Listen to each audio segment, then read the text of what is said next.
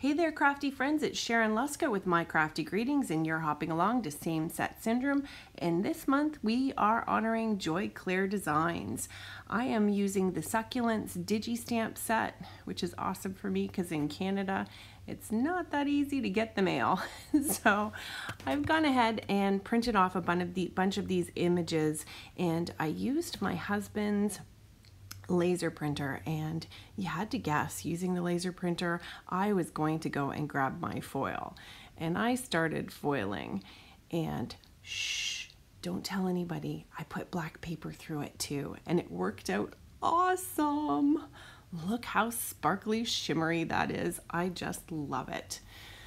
So I'm going to go ahead and cut out these images, fussy cut them. I haven't tried using my scan and cut with black paper, but that's something worthwhile to do later on. And I decided that I wanted to do the gold foil and make sure that it matched because I'm in need of a sympathy card, and I'm going to be using a With Sympathy sentiment. Even though she's got some gorgeous sentiments in this stamp set, this is the one that I specifically need. And so I just foiled some label paper and sent it through the machine on the sticky side and peeled it off so that I could get that foil in a simple way. So I also wanted to thicken it up, and I don't know why I went ahead and die cut myself out white die cuts, and that was just kind of dumb because I'm putting it all on black paper and I don't want the white to show. So I'm layering up 2 layers of thick black cardstock, and then I'm going to be putting the die cut foiled pieces over top of that. And I don't know if you guys get the same problem, but I always get those little hairs hanging off of everything. I do my best to pick them off, but I don't know. Anyways, I've got this thin foil piece, and probably would have been smarter had I stuck it to a little bit thicker piece of paper because this is so fussy. It wasn't the easiest to get stuck down, and I'm trying not to get glue on top of the foiled portion. I don't want it all mucky and messy. Well, who wants a mucky, messy sympathy card? So I'm sticking this layering piece over top of the foiled piece. I cut it to give a 1/4 of an inch of a margin around it, and then I'm also going to take some of my packing foam here and adding it to the back just to pop it up a little bit.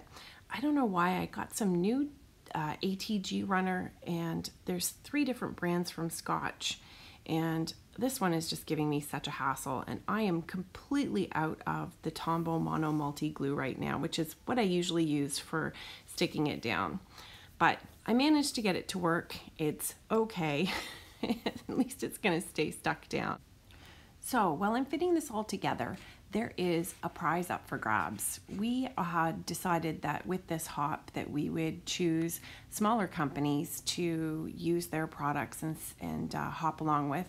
And those companies have turned around and honored us by providing a prize to award to you all for supporting us.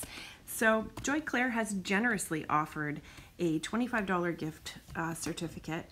You need to comment by July 7th. Hop to all of the participants on the hop. Comment everywhere. More comments you give, the more chances you have to win. And the announcement will be made July 10th. We're going to be doing this every month for the next 6 months. And at the end of this, there will be a $50 gift card given away.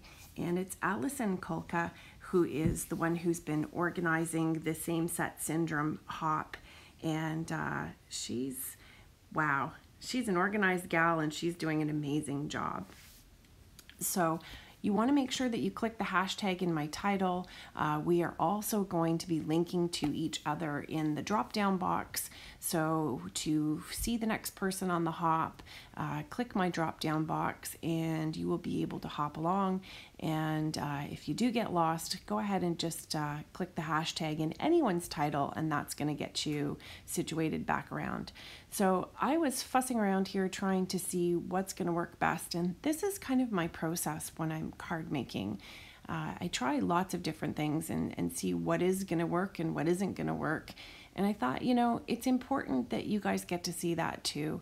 A lot of times we cut that out. Now, I don't know why that flat background just was not sitting well with me. So I went ahead and got out one of my old Forever Stash member embossing folders and embossed up a black background, and that did the trick for me. That really hit my hot spot, or as Catherine Kelly always says, tripped my trigger. And by that point in time, I could actually see how this should be getting put together. So I've got my pieces all here, and I'm just making some final decisions. Now, I had gone and cut some extra off of that border, and you can see there what a difference it made. It's just more harmonious with the with sympathy sentiment, because it is a thinner sentiment to have a little bit thinner border. And I always try and think, you know, what is it that I do and why do I do it? And how would that help you guys as creators as well if you're trying to make a card and it doesn't look quite the way you want it to look?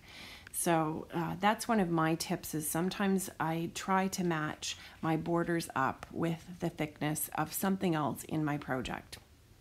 Now I went ahead and snuck the edges of those leaves into the foam tape there when it's kind of sneaking off. And then I added a little bit of glue just to make sure that they were trapped in between the project faces here. And I'm giving them a good squish down. And so what I want to do is just pop them up to give them some dimension. So they're going to actually look like they start from way back in behind that beautiful diamond image there, and then as they come out, they're going to rise out and have some dimension. I wanted to make sure that I got each of the leaves popped up, and I just cut little tiny pieces, and rather than trying to pick the backer off, I went ahead and just made them all sticky and shoved them in with my pokey tool. And I decided to add a few sequins here.